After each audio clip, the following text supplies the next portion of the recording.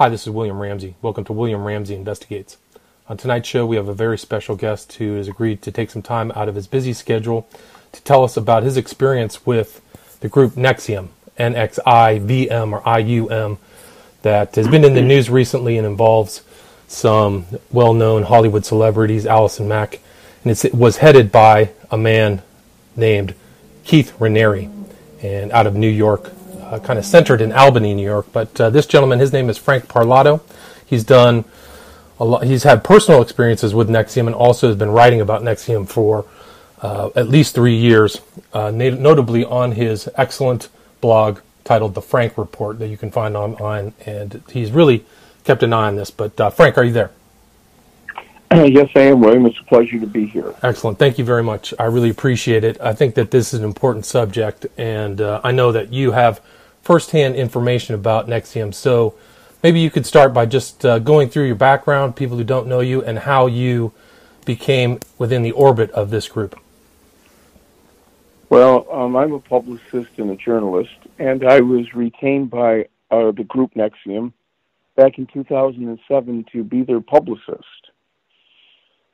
And back in 2007, they were just beginning to attract some adverse publicity. People in the media were calling them a cult, and they denied that vehemently and asked if I might be able to help them put out some stories that would show they were really a life coaching, success teaching type of company that provided a very special educational program. Okay, and how did your relationship continue after 2007?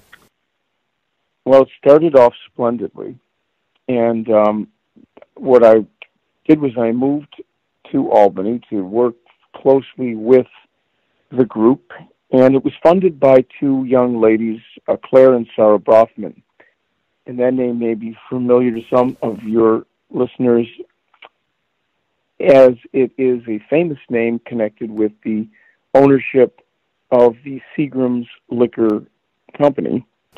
And these two heiresses, Claire and Sarah, in their early 30s, were members of this group NXIVM. Okay.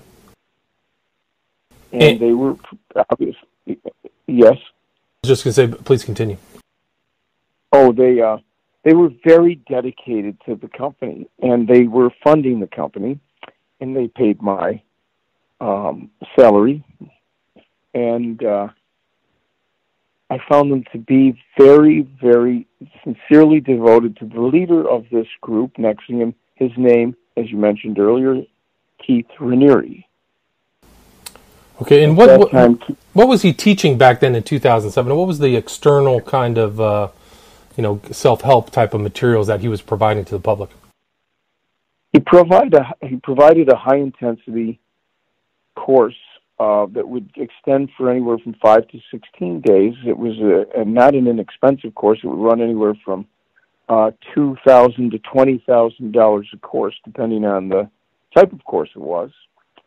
And they started at 7 a.m. They lasted till 10 p.m. and they were called intensives. And the idea was to teach people certain life skills and critical thinking, to look at the world in a way that might be a new way of thinking and something that would promote their success both on the outside and on the inside, both health and financial success. And there was even a little taste of spirituality to try to be more ethical, more noble person. This is how it was sold on the outside. And were they well attended? Were they well attended? No, not well attended, but there was they searched for the type of student, William, that was going to be a long-term kind of a member. So they might have 10 to 30 people in the class, but since they were $10,000 per class courses, they were bringing in money. I see. And then how did your public relations relationship continue with NXIVM? Well, it started off splendidly. I got them. I landed some good stories, placed a number of good stories, and for the first time, they were getting publicity that didn't include the word cult. And from the outside, it struck me that this group was actually, they might be a little eccentric, they might have a different point of view, but they were entitled to live without being castigated or chastised or criticized at every turn. So I began to achieve some success for them, and they brought me in closer to work on more projects. And I noticed that they were a litigious group. They were suing their enemies. I see. And there was kind of who were their enemies at that time? Were they ex-members? Ex-members, ex-girlfriend, and a cult buster by the name of Rick Ross, who had publicly condemned them as a cult. Okay. Former consultant by the name of Joseph O'Hara.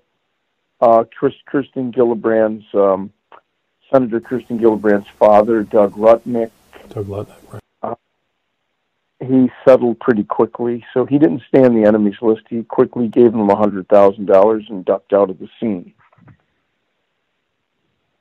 I see. And so you realized that they were a litigious group, and this was being funded by the two Bronfman sisters, correct? Right, at more than $1 million a month in legal fees. I see. So I advised them, I said, look, all of these litigation matters are not going to be very productive for a group that's trying to say it's not a cult and a group that's trying to say we're a positive life coaching company. Right. They didn't seem too interested in that, so I urged them to settle, and then before we really got too much further, they came to me with a surprise one day. Just after I had publicized a concert that featured Allison Mack, Kristen Kruk, and Nikki Klein in Albany, they came to me, the high rank of NXIVM, Raniere and his chief lieutenant at the time, Nancy Salzman. And in effect, they said, we need $5 million for a project that we're doing out in Los Angeles, California. I see. What was that? What was that project? Well, it was strange, and it got stranger. The $5 million they needed was for a real estate project in Los Angeles, California. Keith had been guiding the Bronfman sisters in a Los Angeles project to build $1 million plus homes in Los Angeles County on hillside lots. Okay. And I was a little surprised that the Bronfmans would need me to fund them. And that's when I discovered that the Bronfmans had sustained some very substantial losses. And what were those losses pertaining to? They were Keith's guided investments. Now, in retrospect, I realize now he was swindling them. But at the time, I thought that there was just some blunders. I went to California to check out the project, and I found that there was $10 million that had been invested out of a total $26 million that never made it into the project. Looking a little farther, I noticed that the properties that they had purchased weren't even in their name. So I quickly confronted Raniere's partner and persuaded him to sign over the properties to the Bronfmans. And then I recovered the other $10 million. So I recovered $26 million for the Bronfmans. And I was wondering where the other $65 million that was missing went to. And they informed me they had invested in commodities under Keith's direction in the commodities market, and all $65 million had disappeared. Wow. Did you believe that that's true, that disappearance into the so-called commodities market, is that authentic loss, or could that have been some type of laundering? It was some kind of laundering that these two Bronfman sisters got swindled out of their money. Raniere laundered it from them to him. I see. But and this is what got me fired, is I approached Claire Bronfman, and they, after all, were paying my salary, not Raniere. And I said to Claire, $65 million has been lost in the commodities market.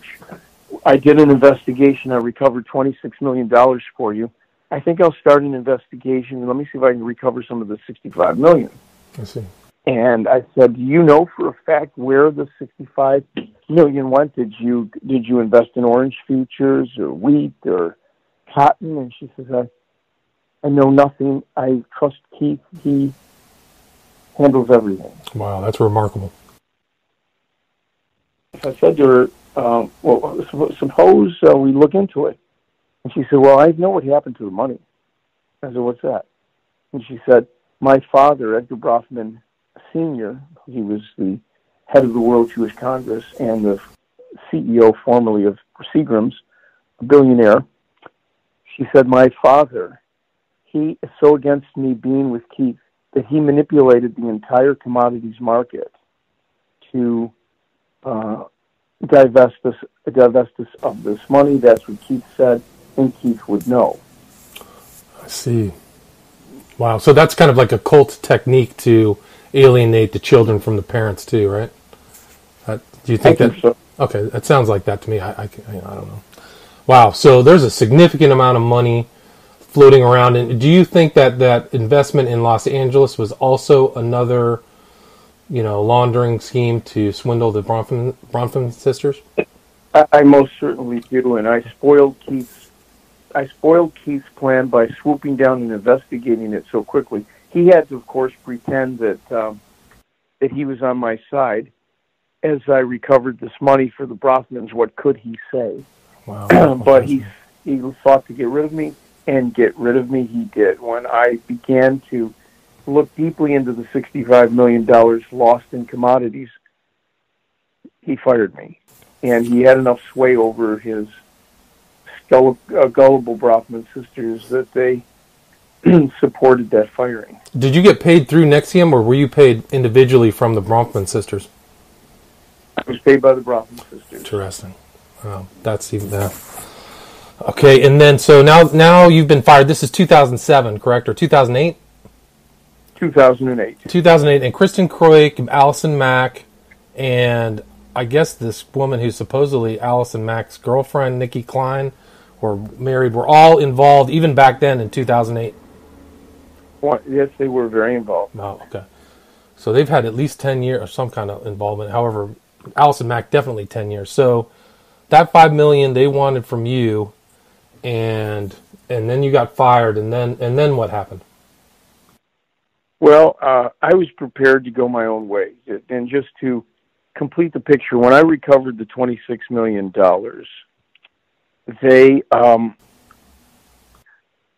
we made a contractual arrangement that I would help them develop the properties. This is before I was fired. Gotcha. And there were certain financial arrangements made.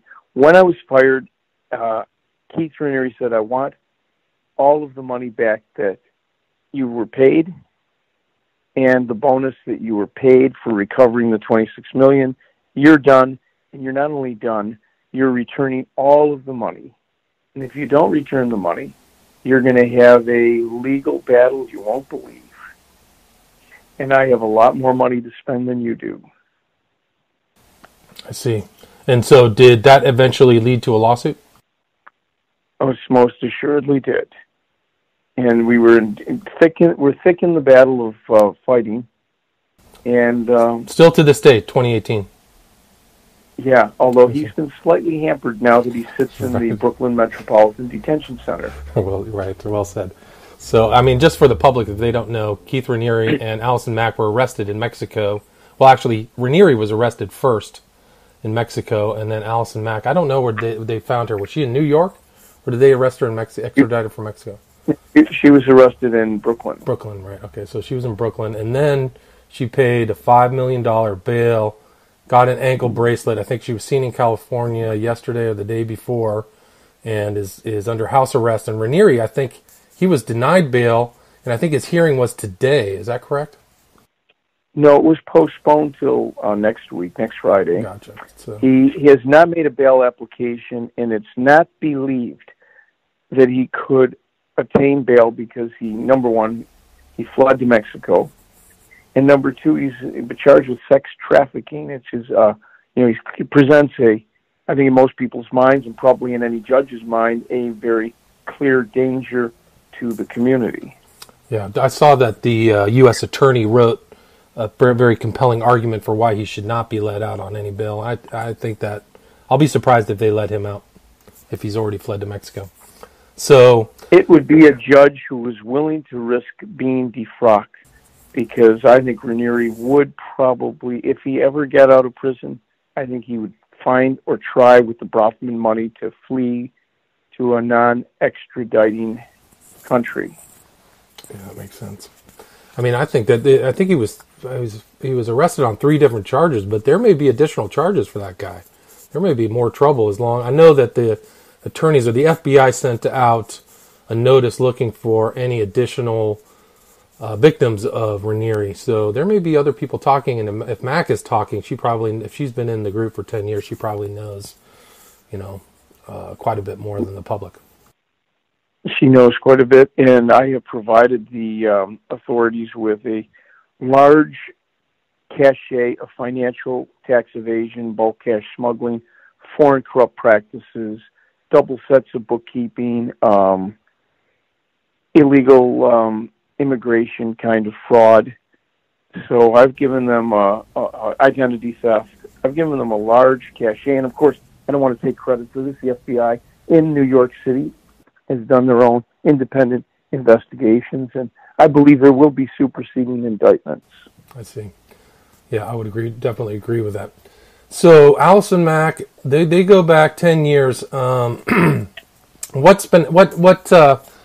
happened in the interim before you started kind of blogging intensely in 2015 and when you left the group in 2008? I went on my own. I went my own way, I should say. I hoped to just avoid. I was prepared. I set aside the money that I was given as a bonus, which was $1 million. Recovered $26 million, and it was not disproportionate to Brofman's mind or Raniere's mind at the time when I was rescuing a real estate project that got gone amok. Right. Covered $26 million in assets. Yeah, it's less than 5%. Less than 5%, right. So then, as I said, when I left, Raniere wanted all of the money back, every penny I'd been paid. And I refused to do it. I put the money in escrow. And I awaited the day ever when they would sue me, which of course they did. That's a long story, but the upshot of it is that when I saw how egregiously they perjured themselves, it then became necessary for me to expose this cult for what it really was, a lying criminal organization. And at the time, I did not truly realize how despicable they were. I didn't know, for example, that Raniere was a pedophile. And I didn't know that at the time that he had sex slaves. I knew he had a harem, but it seemed to me that it's consensual. And if women and men are comfortable in their relationships, I'm not going to judge them. Well, I didn't know then about the pedophilia. I didn't know then about the branding or the blackmail. Right, the collateral. What do you call the collateral? What he calls the collateral, right. Well, that's I mean, that's the interesting thing about Raniere is he seems to have dodged getting arrested for pedophilia going back 15, 20 years. His business before NXIVM was, what is it, something buy online? What was the name of it? Was Consumer Byline? Is that right? That is correct. Consumers Byline. Consumers Byline. So that was kind of a multi-level marketing scheme that he was, I think he had to pay out certain things after there was a criminal investigation, if my memory serves me correct. So then he went from that. He had to pay a fine. That's right. But I think that multi-level marketing mentality morphed into the next iteration of what that was, is into NXIVM. So you have this kind of he's claimed, Raniere's claimed to have like a 240 IQ, and that he could speak in full sentences when he was one. So he has this kind of personal mythology that's very similar to L. Ron Hubbard's. But yeah, there's some very dark stuff that was going on in NXIVM that, and you've put it in your articles, there were at least 2 girls who came forward about their testimony that he statutorily raped them. So I don't know if that's going to be brought up in this this in 2018, but those women have been on the record. And I read, and I think it was in one of your articles, that he had 57 women as his slave. Is that correct? At least. At least, okay. And I found it interesting, too, that he tried to make it as a multi-level marketing scheme, his whole sex slavery thing, where he would have broke it down into 666, a very odious, scary number. But he said, it was him. Then he would have 6 slaves, and each one of them would get 6. And so it would, pyramidize out there in a kind of pyramidal structure. But he had this thing called DOS, the vow, and in Latin it was Dominus Obsequious Sororium, or master over slave women. Can you talk more about that? Yeah, it was kind of an interesting. It's kind of a very fascinating evolution of Raniere's life and his need to both control people and satiate his sexual appetites. He had a harem, and when I was there, it appeared to me that the harem was mainly voluntary. He preferred women that were very slender with long hair. He did not allow women to cut their hair. And if they gained 1 or 2 or 3 pounds, they would be put on the sidelines, temporarily kicked out of the harem until they lost their weight again. So if you were a 5'5" woman and you were more than 100 pounds, you were to be punished. And many a woman were punished for gaining 1 or 2 excess pounds and literally shunned. But at least they were voluntary at the time, or, if you believe in brainwashing, they were semi-brainwashed, but not violently coerced or blackmailed into doing this. Somewhere along the line, probably around 2015, he was losing his ability to get voluntary women who were in their 20s to want to be with this 55-year-old cult leader. And so he devised a new method which would get his present slaves, to move forward to bring in new slaves of the young and tender age type, and get them in where there was blackmail-worthy material hanging over their heads, so that they could be indoctrinated as his sex slaves and couldn't ever leave. Right, so that was kind of the whole invention of this collateral notion, is that right? Yeah, partly, and also, to have young slaves, can continue to have young slaves, and also to create a system where he could use his coercive methods without having to make any significant effort to woo, cajole, flatter, court. He would just give the orders, and the girls would have to obey. Wow, and so Allison Mack, I think they just came out in Vanity Fair that she, in her attempt to recruit women, I think she went after Emma Watson, Kelly Clarkson, some other people that, and it seems like it was the cell, the sugar-coated cell that to get into this group that is, a self-help. Oh, that's right. I think part of his group was that DOS, or the vow, was a women's only club, right? So isn't that what they said to the external outside world, is that this is like a women's club? It's safe.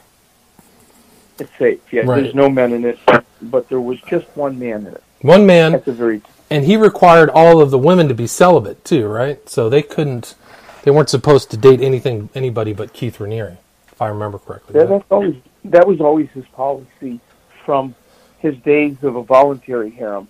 Was he could sleep with any woman, but they all had to be only with him, because as he taught, his spiritual energies were so subtle, profound, and intense that if any other man's vibration touched these women, it could affect him in such a negative way that he could, in fact, die. Oh, right, that's right. I mean, I think he told one girl, if I wrote it down, he told her their union would make her see a blue light. I think I got that from your blog or one of the postings you had. But yeah, it's a spirit experience. Transference of godlike energy was another phrase. So he definitely had his lines with the women. Yes, he promised them all motherhood, and it told them to keep it a secret. But each of them he promised that they would have his avatar child. Right. That's amazing. And then there was one, I think there was a semi-famous Christiana Loken who possibly has his child. She was one of the Terminators in one of the later Terminator films, but she has a child possibly by Raniere. Is that correct? Well, it's certainly a possibility. You can't rule it out. She's never identified who the child is. It's known. And we're likely both to be sued for this, so I've already been threatened by her. Oh, okay. I didn't know. But the truth is a defense, but the answer is yes, she's known to be a member of the group, and yes, she has a child. She had the child. She has not identified who the father is. Gotcha. I'm not saying it. Right. I'm not saying it's Raniere's father. That was speculation, pure speculation. You're not alone in that. You're not alone, because many people in the cult have told me that that's what they believe. Whether it's true or not, a DNA test could provide us with. Were there other members of the harems or the groups or DOS who also had children by Raniere? Do you know? Yes, and it's curious because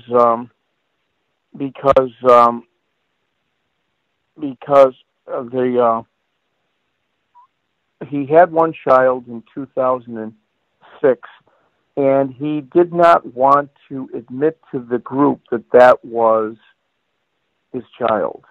So he created an elaborate lie, and he denied the fatherhood of his own child. There was probably 8 or 10 abortions, and in the group, first time he ever. I'm sorry. Oh, I was going to say the group has its own doctor, isn't that right? There was a doctor associated with the group. Brandon Porter. 2 doctors. Okay, I didn't know. Brandon Porter, I remember. I think is one. There's Dr. Brandon Porter, and then there is Dr. Danielle Roberts. Dr. Roberts is the woman that did the actual physical branding, human branding of the women. I see. And that was putting in these initials on. I mean, according to some of the stuff you wrote on your blog, it was very close to their genitals. I mean, the female genitals, not far away at all. Like, because what's publicized is that it looks like it's close to like the belt line of their body, But some of those, wow, that's pretty scary and painful. Yes, well, the Raniere's egomaniacal nature required the branding of women with his initials on their pubic region. Yeah, it's remarkable. I mean, and then there's other. So he had this harem. He's also, I think I remember seeing on a video, he said, I've had people killed because of my beliefs or because of their beliefs in 2009. That was posted on YouTube. Has there been any type of, have you heard of anything about threatening language or anything like that? He's always a threatener. And I believe, William, that at least 2 women were killed by him. And was it Kristen Snyder and Gina Hutchinson? Are those the names? Yes, that is correct. So let's talk about Kristen Snyder. She was in... The odd thing about the group is that it's headquartered in Albany, but it also has a Mexico arm. There's some things going on in Alaska, California. Does that sound right? Are there any other outposts? Yes. An outpost will spring up anywhere they could get it. Vancouver, Los Angeles, San Francisco, in their heyday, Mexico City, Guadalajara, Leon, Monterrey, New Zealand, Australia, London. I see. Any place where several people would gather to learn, they would try to get a center going. Some were more successful than others. Some were just for the occasional course. Gotcha. Kristen Snyder was a lesbian woman who started taking the courses in 2002, and Raniere always had a theory that he could do, what do they call that, conversion therapy. Right, changing somebody from gay. Yeah. And he was fascinated with the idea of converting lesbian women to heterosexual women through the power in his savoir-faire and his mentoring in the bedroom. And he took on Kristen Snyder and rather surprised her. He told her he would teach her, and it wound up going into the bedroom, and the next thing she knew, she was pregnant. I see. A gay woman who got pregnant by surprise. And she wasn't she have a live-in girlfriend, or was she married? I don't recollect that. Yeah, she was actually married. She had gone through, I don't know if it was a legally recognized marriage, but she had gone through a ceremony, and she recognized her mate as her spouse, and she didn't know how to break the news to her spouse that she was pregnant with the leader of this group that both her and her spouse were attending classes for. She then started to reveal this secret here and there, and when it reached the peak where she was telling other people in the NXIVM community, she one day disappeared, never found again, and the authorities in Alaska very curiously rushed to the conclusion that she had committed suicide and her body had disappeared. I think their position was she was a kayaker. She took a kayak out onto an inlet of the ocean and then flipped it over and committed suicide, which is very strange. Very strange. Her body was never found. There's many more curious and suspicious circumstances surrounding this whole disappearance that has never been fully... it's a cold case waiting to be reopened. It had become quite cold because Raniere had moved on, but now that things have changed and he's in jail, he's less of a threat. I think the Brofmans spent more than $600,000 covering up this crime for Raniere. And how did they spend that money? Where did it go to? Well, I know they hired some supposedly ex-CIA agents to handle the Kristen Snyder matter, and the main idea was to, I think, first of all, persuade the Alaskan authorities that she was suicidal. There was nothing to investigate, and then there was a new twist, which was Kristen Snyder was supposedly alive and hiding somewhere in various different. She was spotted, much like Elvis, spotted in different cities, and of course, she never really was identified by anybody. I'm convinced, so is her sister, so is her mother, so is her former spouse, that she is dead. And she was murdered. Well, nobody knows for sure, but one troubling thing happened. The last person to see her alive told me, she said, for 15 years this has been on my conscience, and I finally have to tell somebody. I was the last person to see her alive, and there's no way that she was in a condition on the day that she disappeared to drive 4 hours from Anchorage, Alaska to Seward, Alaska and Resurrection Bay, steal a kayak, take it out on the water, paddle it out without a coat or anything in February in Alaska, and tip her canoe over. I don't believe she could have possibly done the deeds that the police concluded she did. Physically, she would have been incapable of doing it. Yeah, that's a hyper sketchy story, Kristen Snyder. And the other one was Gina Hutchinson. That was in New York. Is that correct? Correct. And can you tell more about that? Gina Hutchinson was a statutorily raped girlfriend of Keith Raniere when Keith was a young rapist of 23, 25 years of age.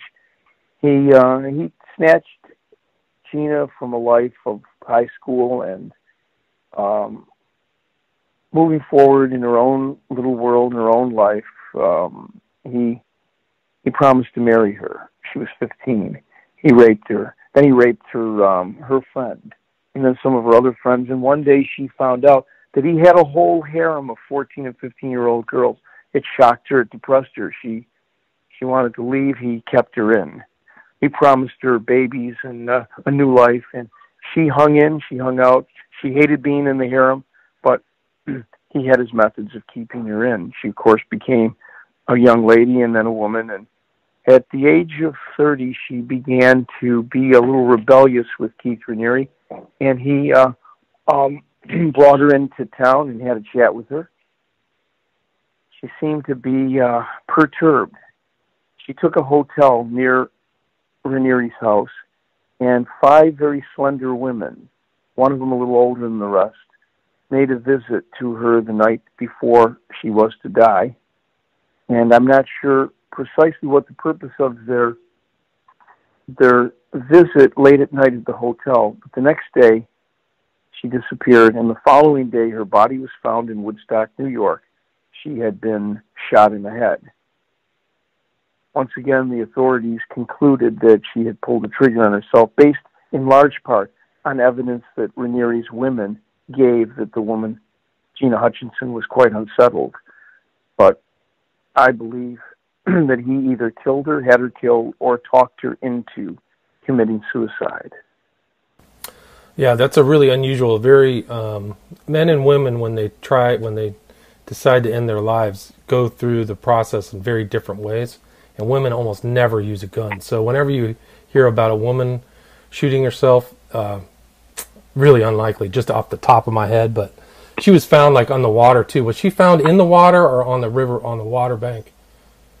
She was found alongside a pond in Woodstock near a Buddhist temple that she would often go to hide from Raniere when he was particularly brutal. Gotcha. Yeah, I don't know for a fact that they were both murdered, but I think that he had a hand in their deaths, and there may be others we don't even know about. Have you followed any of the posts about NXIVM on the website Crazy Days and Nights? No, I haven't. Yeah, they've been reporting a lot on NXIVM and Allison Mack, and they've had some very incredible. I mean, they actually predicted Weinstein and Kevin Spacey even before everything was outed. But they've said some very terrifying stuff about that whole group that I don't want to talk about in public, but I'll talk to you offline. But it's if those are true stories, it's very, very dark. Underneath the cover of NXIVM, it's some very dark stuff. Well, there's nothing dark that Raniere wouldn't embrace. I tend to doubt, because I'm pretty close to a lot of the defectors. I tend to doubt there was any wide-scale Pizzagate, pedogate, or like there was a major trafficking thing, but we can't rule it out entirely. His connections with the Mexican upper-level elite, conspiratorial, drug-running pedophiles is established. Right, but one of the people in his group was the son of a former president, right? Emiliano Salinas, who came out and said he quit. More than one, okay. But also there was there's connections between them and bringing in. I can't remember the story. I think I read it in yours about somebody being up in Albany who was an illegal immigrant, right? So they're like bringing people. Many cases of illegal immigrants taken from Mexico, trafficked. There were children that were brought in who were 11, 12, 13, 14 years old that had curious circumstances and then were rushed out of Albany. There were women imprisoned from Mexico.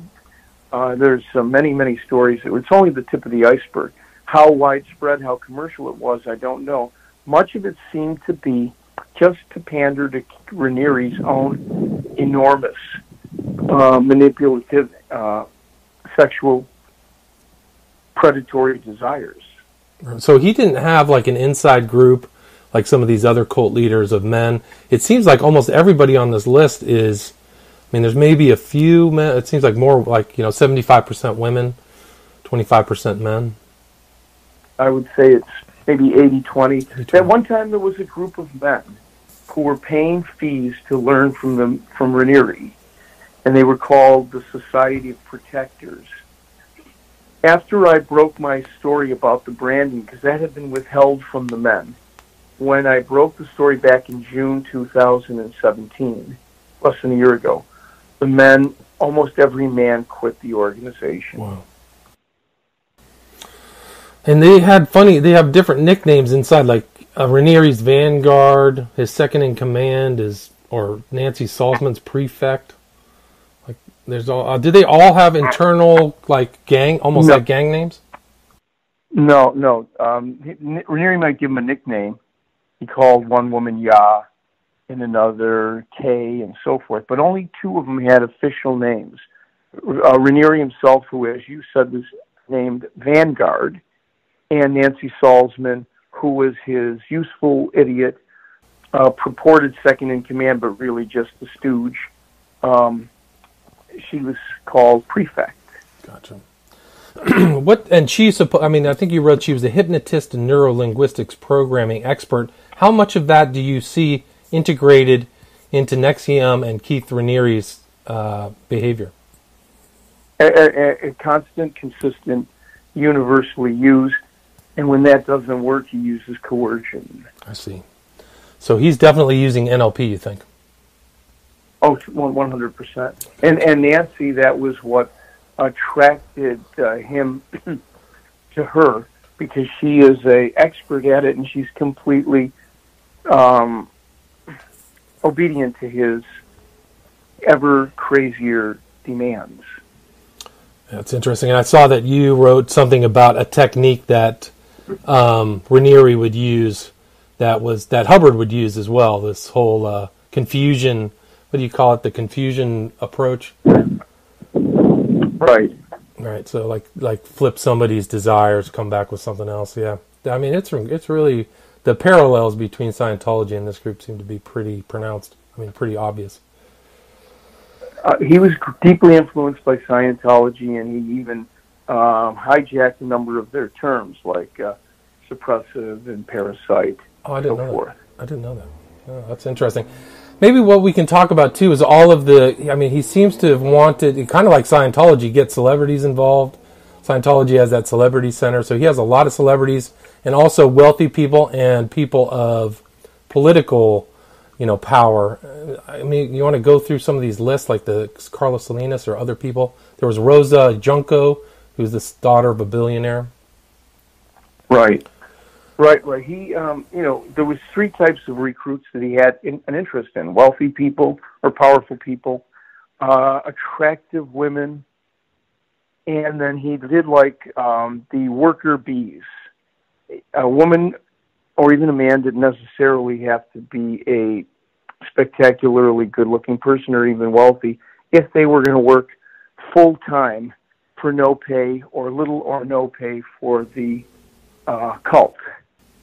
So the powerful and rich included, of course, first and foremost, the Brahmin sisters, because they would give him any amount of money, and they would do any destructive thing he asked them to do, whether it was sue a person and perjure themselves in court, file false criminal charges, pay for private investigators to hunt down enemies and find where they were in hiding.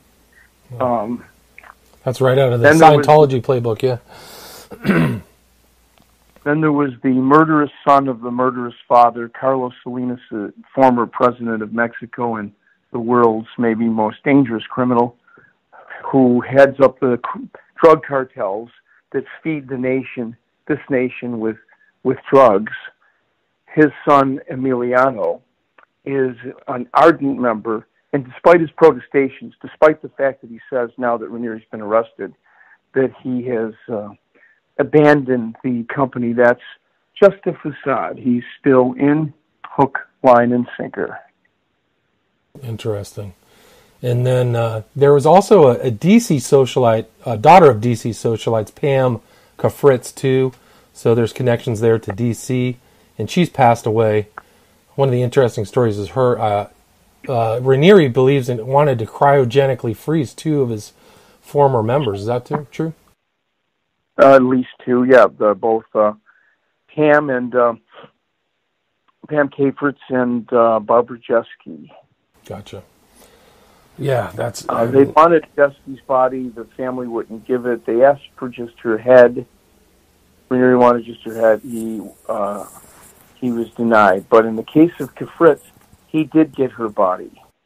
He kept it for a fact, and for a fact, he kept her after she died in a bathtub with ice, while he made arrangements to cryogenically freeze her. So do you know at this time if she's in cryogenic freeze place? I suspect that she is. I do not know that for a fact. Her death was a mysterious death, too, and he may have taken certain actions to expedite her death because he had control of some of her money. Interesting. So that would prevent her from getting treatment? Correct. He took over her medical care. Wow, that's terrifying. So another thing that was interesting is somehow he was able to get the Dalai Lama to go to New York. Is that correct? That is true. I was there when the original arrangements were made. What were those arrangements? $1 million paid to the Dalai Lama. Interesting. So the Dalai Lama took that money, and what was the whole? How did that meeting, play out? Well, when I was originally asked about the wisdom of this, I advised against it because I didn't think it would make a good fit. But Claire and Keith had ordered Claire and Sarah to get the Dalai Lama and have the Dalai Lama come and endorse him as a great teacher of ethics. And the Dalai Lama, in a constant need for money, accepted the million, and it began well enough, but then it backfired as the press started crying foul. This was after I was fired. I wasn't there to, I wasn't being listened to, and I wasn't there to help. They got crucified in the press. The Dalai Lama received quite a bit of criticism with the gist of the criticism, why would Dalai Lama be endorsing a cult? He backed away. He canceled the engagement. Raniere was frantic. He flew to Dharamsala, India to plead with the Dalai Lama to come. I believe another $1 million of Brahmin money was paid to the Dalai Lama, and he did make an appearance with the Brahmin sisters and Raniere on stage in Albany in 2009. Wow, that's incredible. And then I think that one of the people who was involved kind of as an antagonist of NXIVM was Rick Allen Ross, who was a kind of cult deprogrammer maybe, but he was able to extract some information that had previously been private. Do you know about that? Yes, I know about his case. He was the original. He and Tony Natali were the original enemies of NXIVM, and when I was working there, they were both being hounded and pursued by Raniere with the Brahmin millions. So Rick all Rick did was Keith had fleeced a man named Michael Sutton, heir of the the Lollytogs Garment Industries. Morris Sutton, Michael Sutton was his son, and Michael was fleeced and stripped of his wealth by Raniere. Michael's troubled sister went to Rick Ross, and Ross tried to deprogram unsuccessfully. He then published as a warning to the world on a fairly early internet, 2000 2 or 3 website exposing some of the details of Raniere's creepy cult.